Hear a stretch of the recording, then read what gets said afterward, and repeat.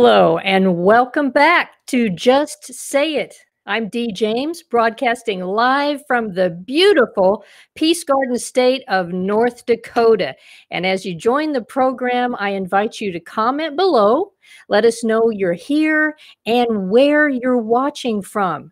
And my guest today on Just Say It, and by the way, Just Say It is simulcast live on Facebook, YouTube, and replays are heard on SoundCloud. And my guest today is a man who is a preacher in the patch, oil patch, that is.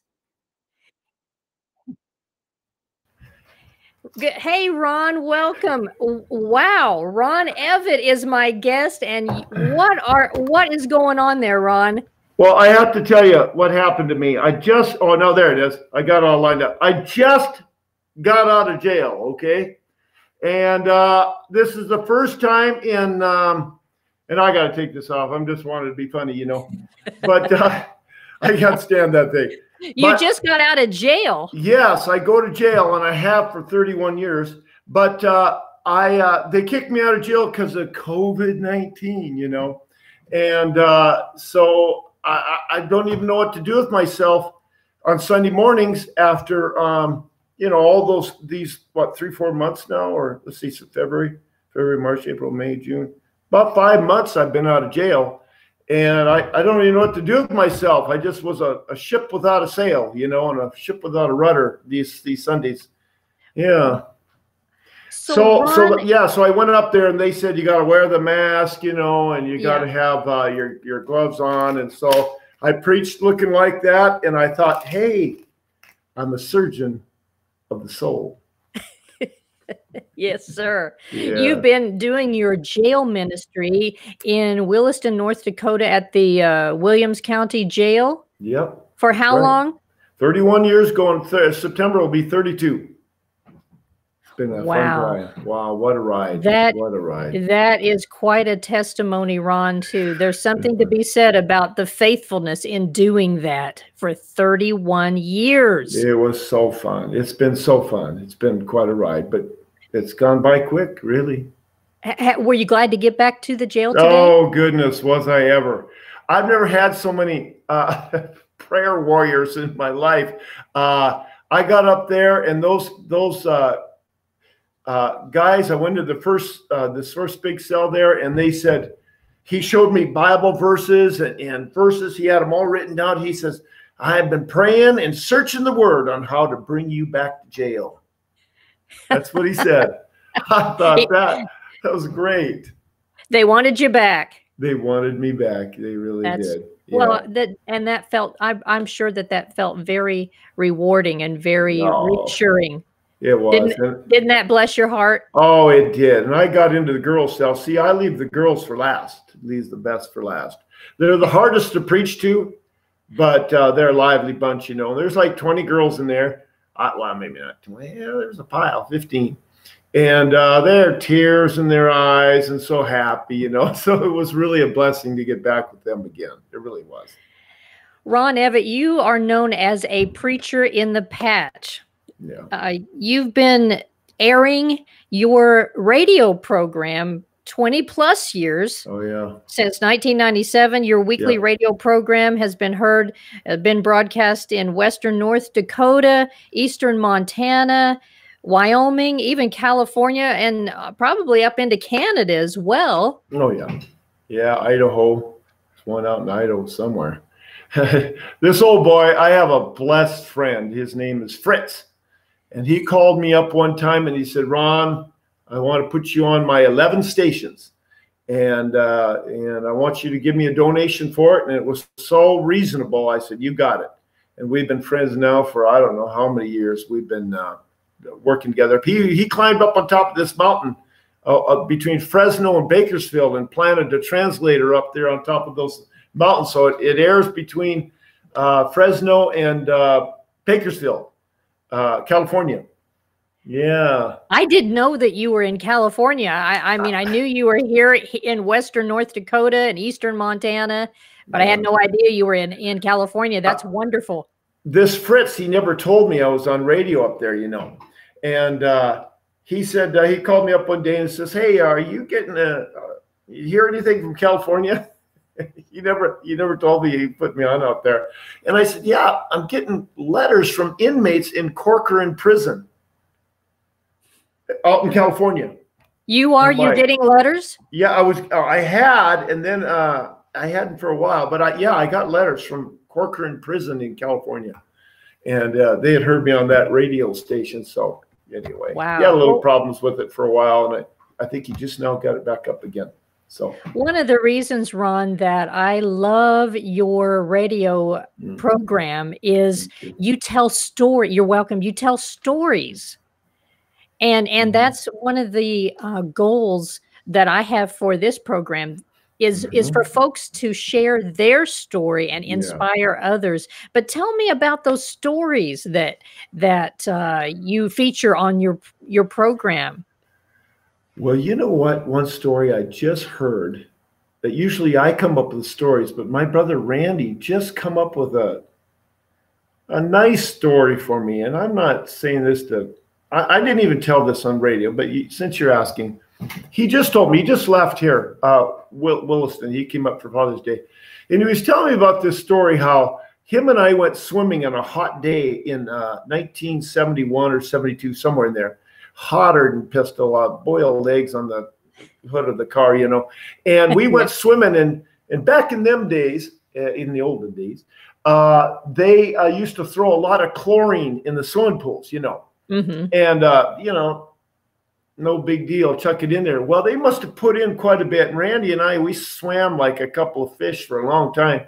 And so we swam, and we got out, and that kid, he couldn't see. He couldn't see. And so he said, "I can't see." And I says, "Well, I'll show you the way home," you know. And so I rigged up put a hat on him and put the, you know, a towel over the hood of the bill of the baseball cap, you know. So he had like this, so the sun wouldn't be hitting him straight on. And then I said, "Just hold my hand and I'll lead you home." And he said that was really cool because we're like brothers. We fought once in a while, but he said I let him hold it. But you know, that's the way it is with Jesus. Just take his hand and he'll lead you home, you know. So that's a lot of fun.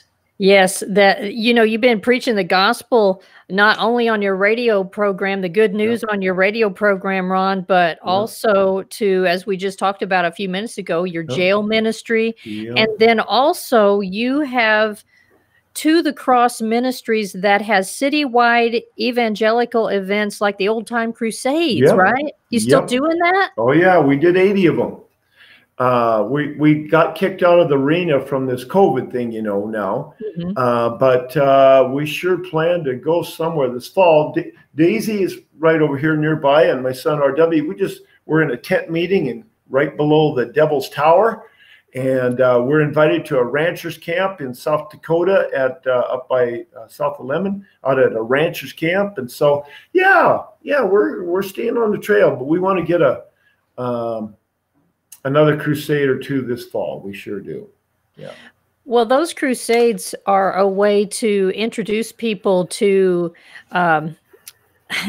to whatever you are, you know, you want to introduce people to the good news, and you want to introduce people to the Lord. And so I was just wondering, Ron, if you could tell us your spiritual journey. How were you brought to faith? How did you start your walk? Your spiritual journey. Sure. Thank you. Well, when I was a little boy, my dad drugged me is what happened. He was quite a guy, but he drugged me, drugged me to church Sunday morning, drugged me to church Sunday night and Wednesday night. We were in that drug to church every time the church door was open. We're drugged all the time. And so it was a good heritage. And we grew up that way. But, everybody has to find the Lord on their own. And I had this gospel. Why I got to love gospel meetings so much is because the preacher came to town and in right about the time my brother's eye problem there in 70, 71. And Dad drugged us to that gospel meeting there. And it was just a good old fashioned gospel meeting. My old friend Lowell Lundstrom, And they preached and sang, and we loved the music, loved it. And when he gave that gospel invitation, I went down front and cried like a baby, Dee. And I looked down, and here was my little brother right next to me. He said, "Hi, Ron." And he was a little happier, and I'm up there slobbering all over, And so, yeah, that was the beginning of it. But, everybody, you don't always stay, right on the trail. And I did, didn't rob any banks or anything, but, sure beat up my brothers quite a bit, and my brother Andy. And but it was really when they got to the University of Wyoming that I seen how the other side lived. I never drank or anything, but I went to all the bars in Laramie, Wyoming, every one of them. And they really blew me away how they were trying to get rid of me. It seemed, you would think they would want to try to lure you into their bar, but they were seemingly trying to keep me away because it said right on the bar, happy hour, 7 to 8. I'm like, 1 hour? Seriously? 1 hour is all you get? Happy hour? 1 hour is all you get? But, being an oil field hand, we went right on in anyway and played pool. And sure enough, the bars all over the city had happy hour, 7 to 8, only 1 hour. And I looked at it and watched it, and sure enough, it was about only happy for 1 hour, just about. And I thought, well, I want to be happy in the morning. I want to be happy, during the week, and I'm going to stay with Jesus. In fact, one sign that really blew me away more than any of the signs ever that I'd seen, or commercials, whatever it was I think the beer industry is quite honest, actually, because it said on the sign there, it said, "It doesn't get any better than this." That is a strange thing to say in a sad place.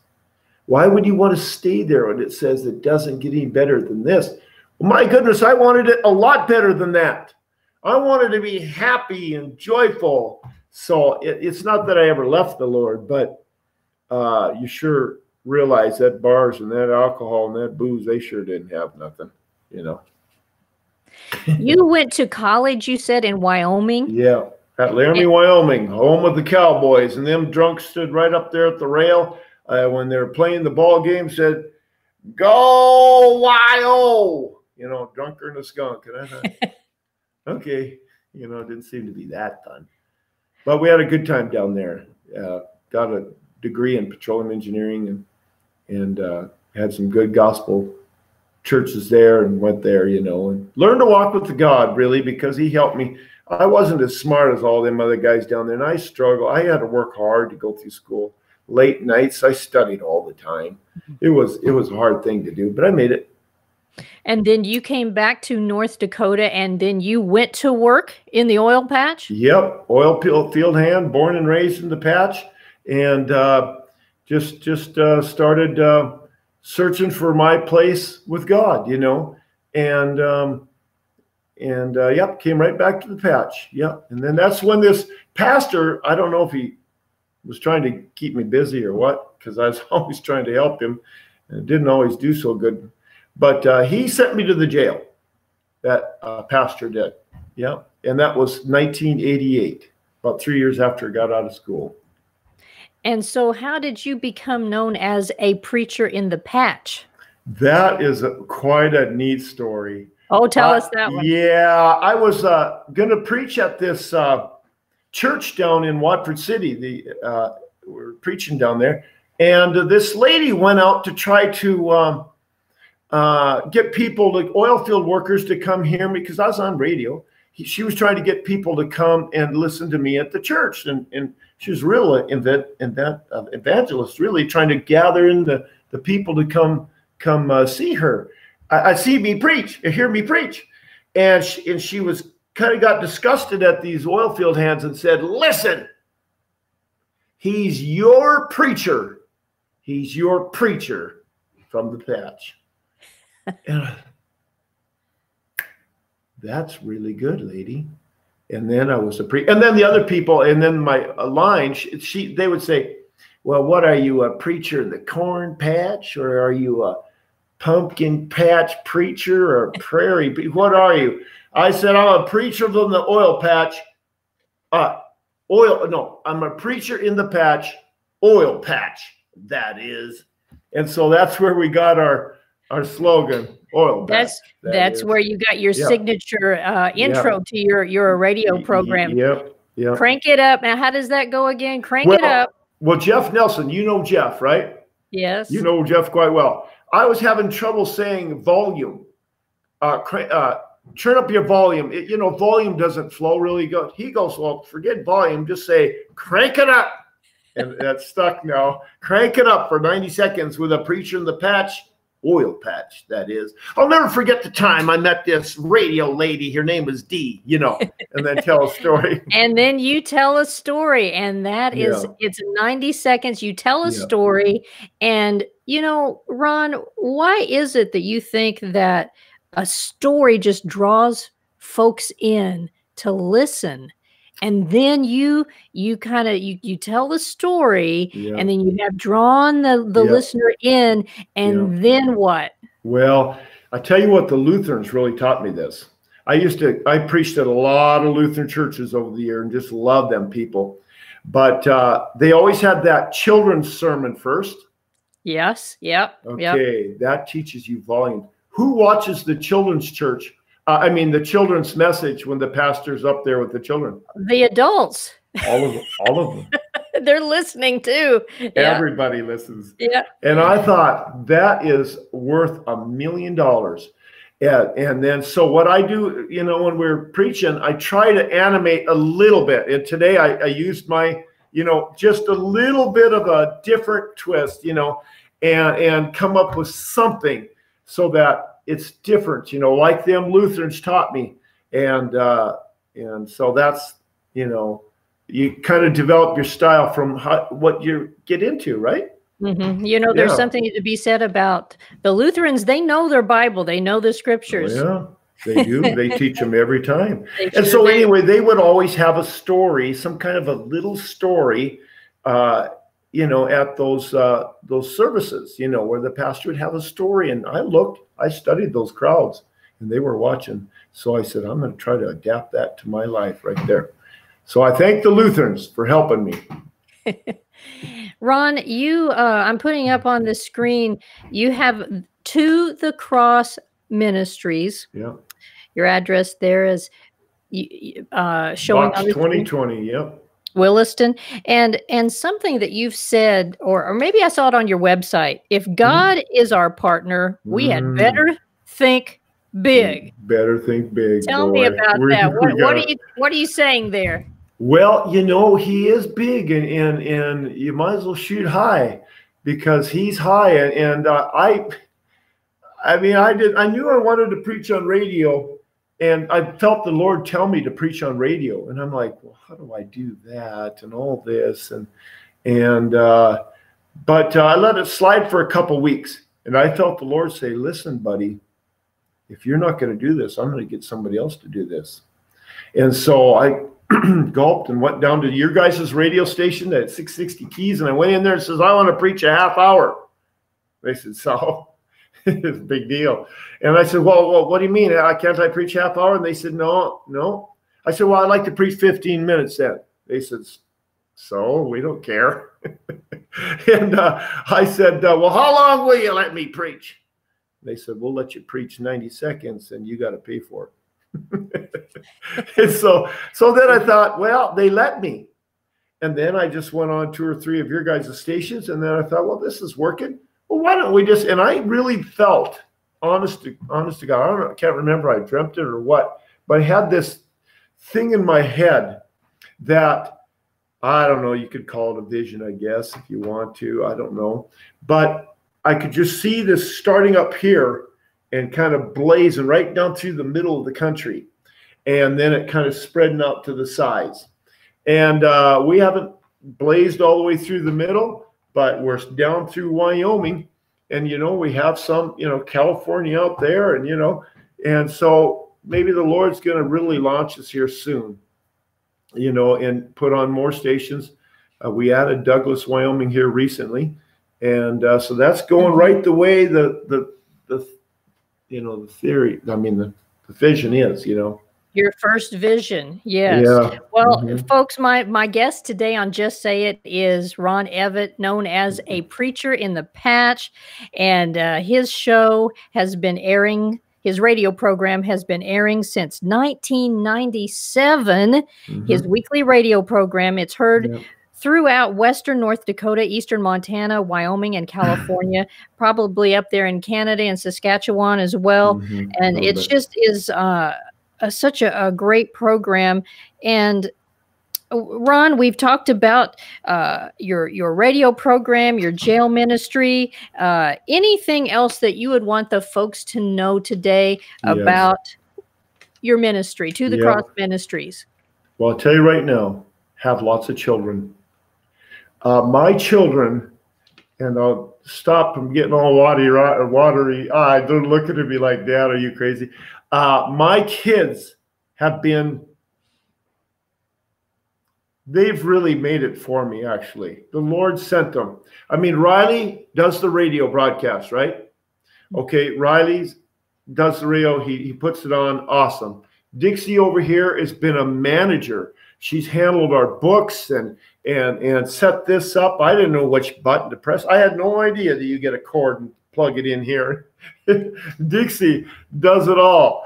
And then so she's amazing. And she'll take me up somebody's birthday and says, Dad, it's your sister's birthday. I mean, manages. And I'm like, say I love you to my sister and get all the credit, And so my kids are the foundation of it all.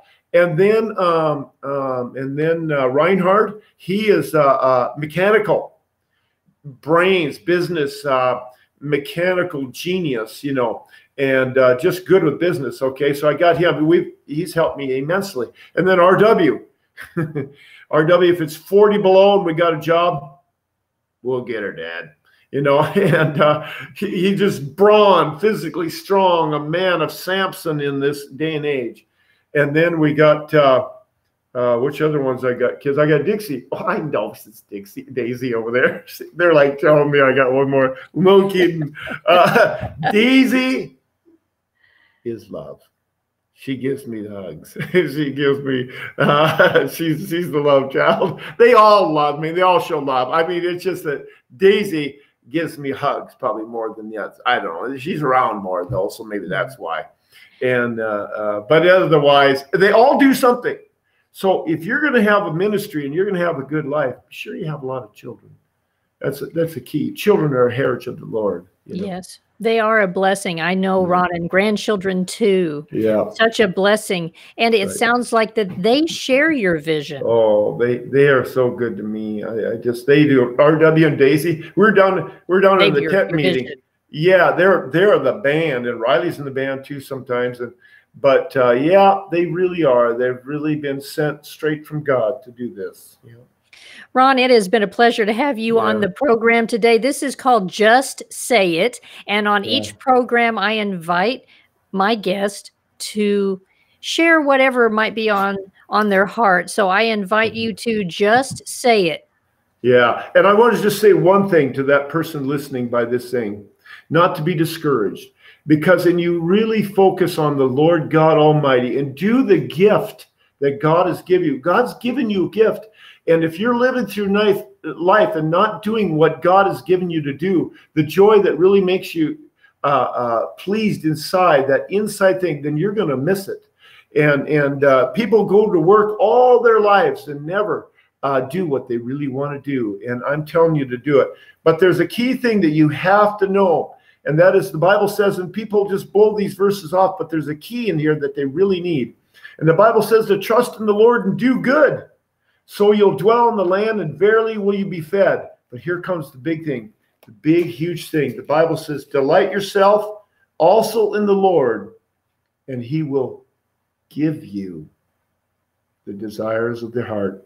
People, I was up at that county jail there today, and the place is full of people that tried to get the desires of their heart themselves and try to bypass God's plan.